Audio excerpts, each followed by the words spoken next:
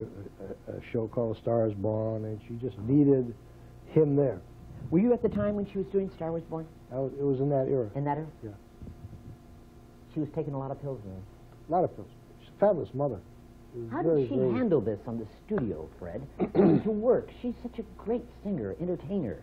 How did she handle it all, with all those pills? Well, she had a support. She loved her 3 children. They were everything in the world to her. And she loved Manelli. He was a good friend even after the divorce. Good friend. A lot of respect, admiration for him. A fabulous father to the kids. And she loved Sid Love. And she was just a very fine natural performer, and anyone who touched her loved her. She was not a nasty human being. Sparrow, like a little sparrow, like Edith Piaf, sad, and she was always sad, or she had as good. Was that just being? Was she basically sad inside? Lonesome. Pardon me? She was lonesome. Lonesome. Yeah. With all those friends. Well, still lonesome. Are they friends? Are they stargazers? You've been around Hollywood how many years, Fred Otash? I mean, I got out of the Marine Corps in 1945. Ah, let's start there. Marine Corps. You were in the Marine Corps. Yep. When did you become an investigator of? Policeman. You were one of Hollywood's top. Vice. You got on the Vice. Yep. Hollywood Vice, downtown. Well, I got out of the Pershing Square. No, in Hollywood. You know, going out saying here, homosexuals. I booked my share. I booked my share of fags and lesbians and whores and picking up fags gangsters and stopping autos and Mickey Collins. Why were you doing that at the time, in that era? Why would anyone pick up homosexuals? And used to trap them too at the time. Was that just the thing at the time? We just made ourselves available. What do you mean by you made yourself available? Well, working a homosexual in those days was the same as working a prostitute. Just let it be known that you're available. But you guys had a good time with that thing, with homosexuals and prostitutes. Policemen downtown in L.A. They don't do it nowadays. Now I think they call it entrapment. In those days, the laws were a little more loose than they are today. In those days, when I was on the Vice Squad, we used to drill holes in all the public restrooms at the beach so we could monitor the activities within the bathrooms, the public bathrooms. You're kidding. Yeah, we did it for a reason, though. We did it because there were so many complaints of child molesters. When the children would go in and change into their costumes, well, they would be molested on many occasions. So we would monitor the ladies' room and the men's room. The ladies' room would be monitored by policewomen, and the men's room by men. Yes. And if we saw someone making advances toward a child, we would arrest them upon leaving the premise. I see. And we'd book them. Okay, I want to get back. So you think that's wrong? Yeah, well, America. I mean, America. I don't know if it's wrong or not. You think it's wrong to book child molesters? No, yes, I think that's right. That's right. In those days, let me tell you something. In those days when you booked a prostitute, by law she took a blood test. And if she had a venereal disease, she never got free until she was cured. Really? Oh, yes. Oh, yes. So, but today, it doesn't happen that way. They can have AIDS. They can have AIDS and walking down the street and pass that on. A lot of minuses and pluses in what we did in those days. We worked mainly whores that preyed on servicemen because they used to get them drunk and roll them. And I was an ex-Marine, and I just came back from the Pacific in the war. And we were assigned to that detail because we were sort of gung-ho. So we didn't want people taking advantage of GIs or sailors or Marines who would serve their country, came back to the States with a few bucks, and have some pimps or whores to take their money. Fred Otash, private investigator. After you left the Hollywood Vice, what happened? Tell me, you got your own... Got discovered by... Who discovered Fred Otash? Jerry Geisler. Gary? How did he discover? And Howard Hughes. Howard Hughes.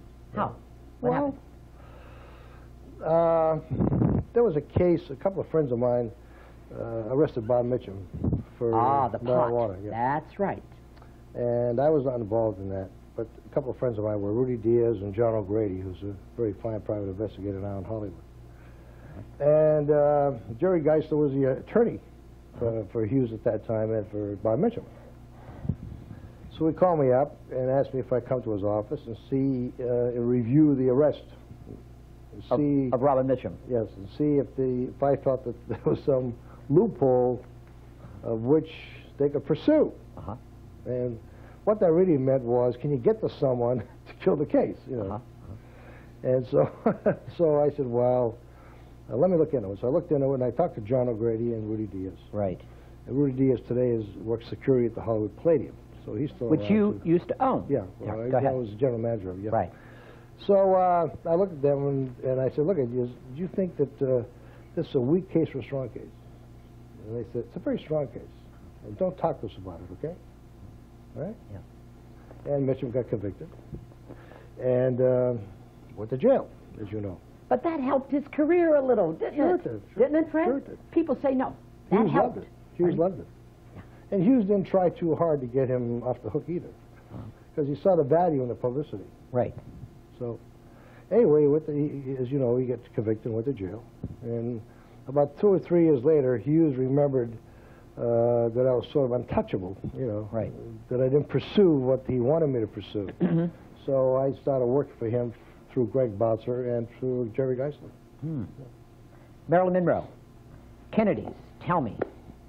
People say she was murdered. Fred Otash, you're going to sit there and you're going to tell me she wasn't. Is that right? I don't believe it either. No. Accident? I think it was an accident. Wasn't I was suicide? very much involved. No, I didn't. Tell me. I didn't think she intended to kill herself. What do you think? Not a bit. Well, Oh, I tell just think she was depressed. She felt used and abused by the Kennedys, first being Jack and then Bob, and being passed around like a piece of meat. And I just, Was she really passed like yes, a piece of... yes, Was she? yes. Joe DiMaggio and all? Oh, Joe Did he? DiMaggio was the only man I know that really loved her. Really? Really loved her, to this day probably. A very fine man. He is a fine man. Yes, he is. He really is. Marilyn, like a little girl. Well, Tell me about I knew her when she was married to a policeman named Doherty. You did? Yeah, sure. And I went a long way back with her. And Sidney Skolsky was her best friend. And she and I, Sidney, Columnist, yes. would get together occasionally at her apartment on Holloway and have a few laughs. But all she ever really wanted was a good husband. You know, all she ever really wanted was a husband and a family and someone to share her life with her. She really wanted a family and a baby, too, didn't she? Sure. You said Holloway. Shelley Winters lived with her in Holloway. Is that when Shelley lived here? Yes. On Holloway?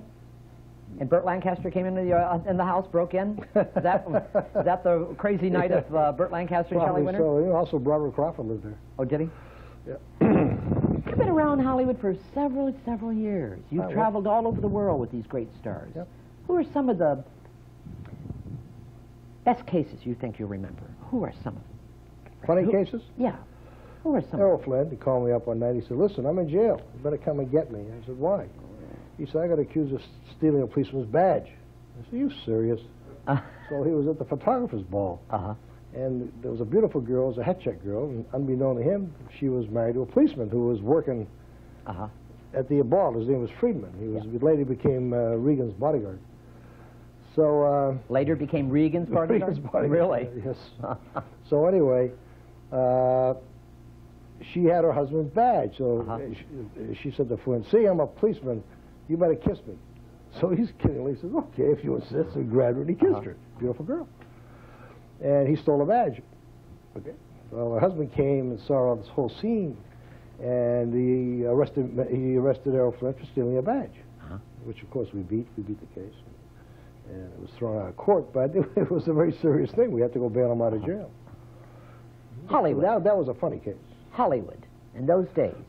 Cyril's, LaRue's, Macombo's. Trocadero. Trocadero. The strip was... Larry Finney's MOPs. Tell me about those days on the strip of Hollywood in the 40s and the 50s. I mean, it must have been... That was glamour. That really was We didn't Hollywood. have any pimps on the street. We didn't have any whores on the streets in those days, okay? If we did, we run them off. We didn't have any guys shooting up the streets, except for Mickey Corn occasionally at the Plymouth House when he get in a gun battle. Right. We had real movie stars, not the ones that live in closets, you know. They lived in Hollywood. They lived in Beverly Hills. They lived at the Studio Club. They didn't live in Santa Barbara, you know. Yeah. They were Hollywood people. I love what you said before into the green room about John Wayne. About... Ballsy guy. Ballsy. Him and Wayne Morris, John Carroll, Victor Jory, Flynn. These were all tough guys. You know, even Bogart. You know, what you saw Edward was G. what Robin. they were. Yeah, what you saw was what they were. They were themselves. Yeah, They were what you saw was what they actually were. made them stars. They were individuals. That's they right. were there. They never were an actor acting the role. They played themselves at all times. They were tough, and the great actresses too. Kathy Hepburn. Yeah, tell me. I want to know about Spencer Tracy. I'm jumping now, but Spencer Tracy and Catherine. Well, probably the greatest love affair ever known to Hollywood. They were together for many, many years. And she was living on Doheny Drive. And someone that was a good friend of hers sold a story about her with photographs of Spencer Tracy and to Confidential magazine. And that was a very big publication in those days. And so I was asked to verify the story. I verified it. It was verifiable. But I asked the publisher not to print it because it was really, truthfully, was a fabulous love story. There was nothing dirty about it. It was very dignified, very sophisticated, very quiet, and very honorable, even though he was married. And he did. He did not print the story. He respected the beauty of the love affair that those two had. She was very supportive of him. If he was on location and started drinking, she would fly to be with him and to keep him on track, you know. Fred Otash lived in Hollywood and Cannes. Cannes, You live in France. Cannes? Yeah, I live in Cannes, France. Really? 6 months a year. 6 months. Travel back and forth. Yep. What are you doing now? You wrote a book. Yep. The book is wonderful. It's Well, I've got all about, another one. I've got another one. It's about your wonderful files on all the stars and everyone. Well, there's a few that Rock Hudson's not in there. Rock Hudson. Okay, you want to... People talked about Rock. Okay, we'll talk about it. Tell me about Rock Hudson. Let me tell you something. People talked about Rock Hudson, okay? Yeah. And they assumed that Rock Hudson had a problem. He had a problem. Yeah. They assumed that. Okay. They didn't know that to be a fact. No, at that time. Until he married Phyllis Gates. And when he married Phyllis Gates... That's when it all came out.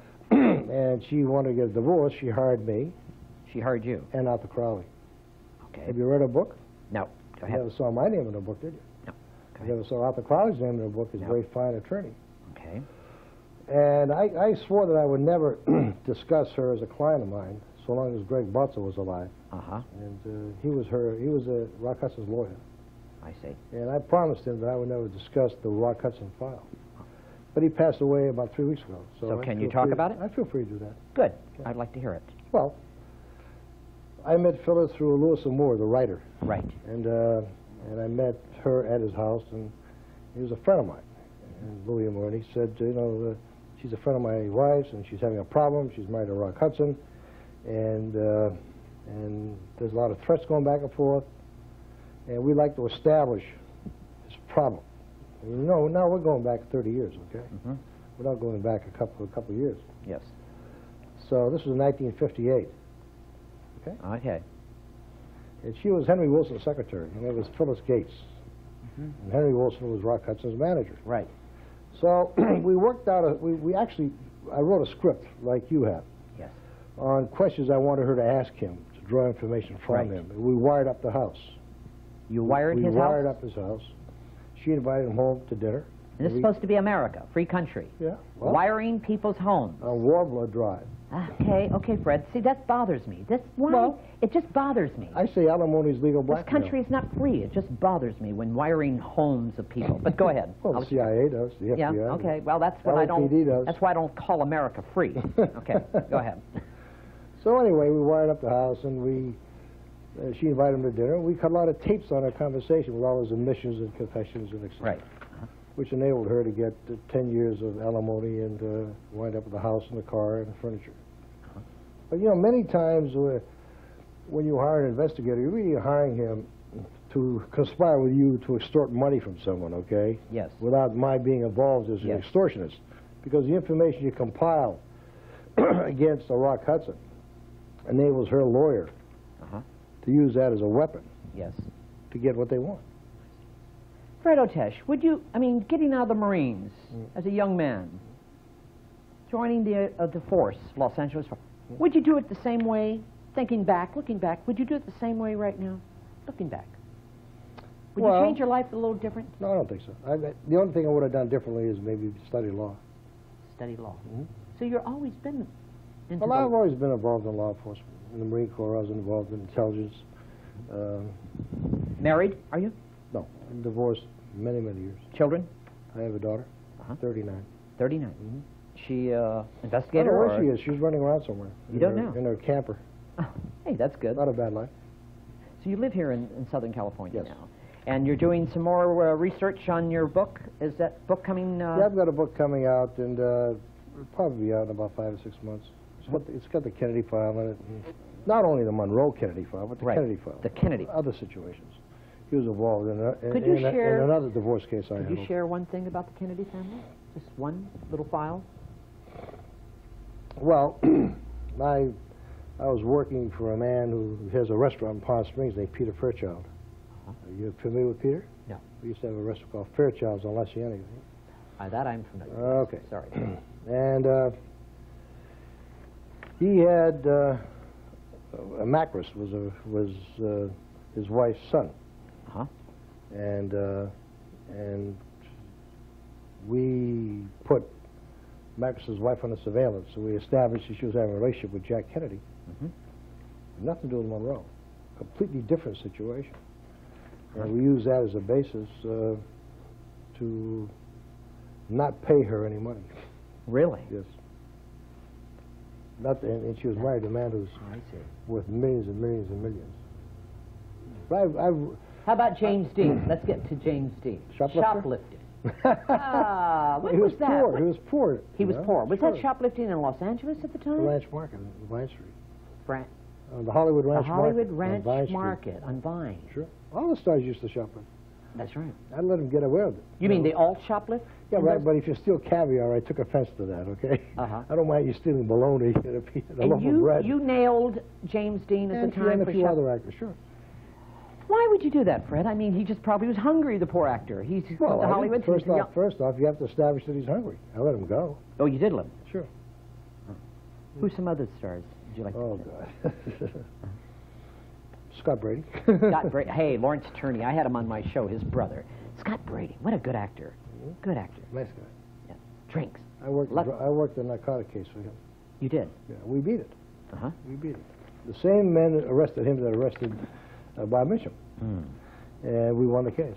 I got to ask you. You had the Hollywood Palladium. They I- did a show there, a movie called The Blues. Brother Blues, or what is Blues it? Brothers. Blues Brothers. You know, John Belushi. John Belushi. Got to ask you. Tell me. John Belushi. Well, And come on, Fred. when he- Come on. You when- know he did. You caught him. when he was at the Palladium, Yeah. my security force was telling me that John was in the dressing room shoving coke up his nose. So I had them bring him up to the office. And I said, you know, this place has a liquor license. And this place is not involved in any drugs, okay? So if you're going to continue shoving coke up your nose while we're shooting this movie, I want to shut the movie down. I called up the producer of the Blues Brothers from Universal, and I said, you know, I'm not going to tolerate it. Yeah. Now, either you get him to get his act together and get him cleaned up, or I want to take him off the premise. And they put somebody with him to keep him clean. Lana Turner. Tell me. Lana Turner. Lana Turner. Stuffinato. I don't like to talk about it, but her daughter just wrote a new book out. The new book. It's the book. You knew her? Yep. Know the daughter? Yep. Hollywood. She's really a true Hollywood star. Really a star. We don't have a very glamorous. fine lady. Pardon me? I haven't seen her for 100 years, but a very fine lady. Fine actress, fine lady. She's truly a movie star. We don't have movie stars like that, No. do we, Fred? No more Kathy Hepburns around. Or Lana Or Turner. even Betty Davis's and Lana Turner's. Yes, right. Yes. No, that's a shame, but they're not. What should Hollywood do right now, Frank? I mean, Fred, think about it. What should Well, they do? There's no I think Hollywood that- system anymore like that. Well, What should- you used to have the star system, as you know. They go to school and study. Howard Hughes, when I worked for him, we had all those little starlets under surveillance.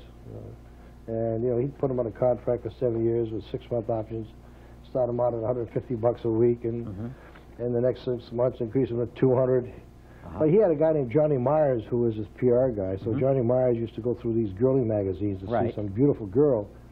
And he used to say, on page 14 of Peekaboo, there's a beautiful girl, have Otash find her for me. A lot of casting call out there. Yeah. Girls had to.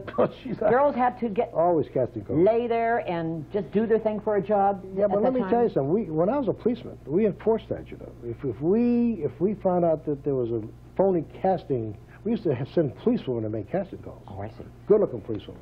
And we used to send starlets to make casting calls. Mm-hmm. And we'd wire them up. And if some guy came on to them in that manner, we'd book him. Really? Yes. So you did. So sure. Tell me something, Fred.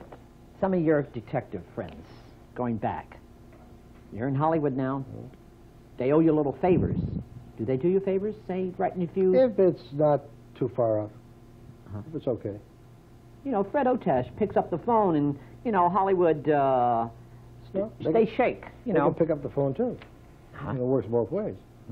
You trade a hamburger for a steak sandwich. Wouldn't you trade a hamburger for a steak sandwich? Of course. Nicky Blair's, a Ah. popular restaurant in this town. I One of my met favorites. him the day he got in this town. You did? Sure. Tell me about Nicky. I like Nicky. He's Good friend. We had a lot of fun together. We were together when he had Stefanino's on the Strip. Then he had his own little place where LaRouge used to be. right. And and I introduced him to a lot of the Hollywood people. He introduced me to a lot of Hollywood people. I have dinner there a couple of nights a week with Nicky. He came to Cannes and stayed in my apartment for 5 days last year. What did Nice Fred boy. Otash do in Cannes? I can't imagine you I staying in... check the topless beach every day. Oh, really? See what's new on the beach. And when I get bored, I go to Central Pay and I check the nude beach. It's fun out there, isn't it? You speak the language? French? You Nope. speak French? You don't I speak don't like the French. You don't like the French. They're rude. Yes, they're rude. I always say if there's another war, we're going to let the Germans keep them. Hollywood, Fred. You're from Massachusetts. Small town in Massachusetts. Small town, little boy. Really? Yeah. But I learned hard. I You learned fast and hard in this town. Sinatra. Tell me about Sinatra. Great performer. Friends of the Kennedys and Nixons and the Reagans. Sat in the White House many times. Has a very hard life. Yes, right. He's a very good father. And a very charitable man who never turns down He helps everybody. to help I someone in love need. that man. Okay? I think he Need. is the greatest In human fact, being Kitty ever. Kelly called me when she wrote the book and sent me a letter, and I refused to speak to her about it Yes. because I I think there was enough head bashing of the Sinatras in the world. And for what reason? People have no money. Their arms to say, he helps poor people. He helps disabled. Charities. He's a wonderful human being. So does Sammy Davis. Sammy is wonderful. Too. They're all, So you does know, Hollywood. Hollywood has a lot of wonderful people in this town. Of course they do. Not, you know, Hollywood can love make this town for that. Hollywood can make or break a presidency. You know that, don't you? Makes how to Make or break a presidency. What do you mean by or a that, candidate. Fred? They can muster enough talent and enough money Yes. on fundraisers to elect about anyone. I see. I think Lou Wasserman is the most powerful man in Hollywood. He is? I think so, personally.